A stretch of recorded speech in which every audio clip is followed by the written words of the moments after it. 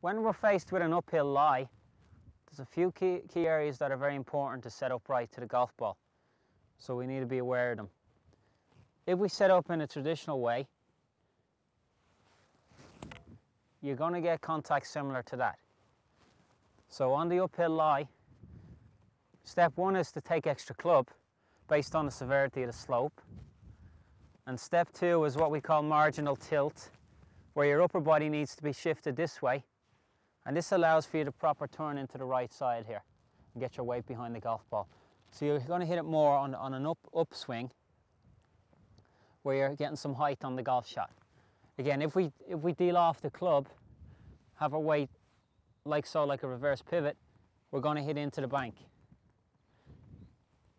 If we get our upper body in a place where we're ready for marginal tilt, like so, from this point here we can make a nice hit on the ball, and you'll take a little divot where you won't be taking a lot of hit out of the shot.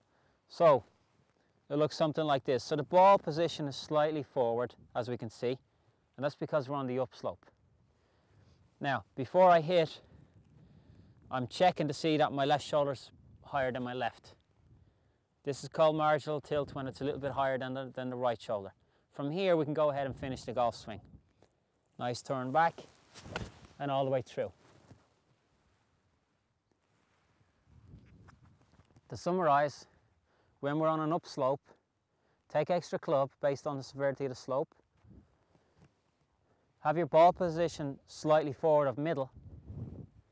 And before you set up, make sure that your left shoulder is slightly higher than your right. And this is to come in and pick the ball clean like so. You'll have a similar divot to this one here. Go ahead and finish the golf swing.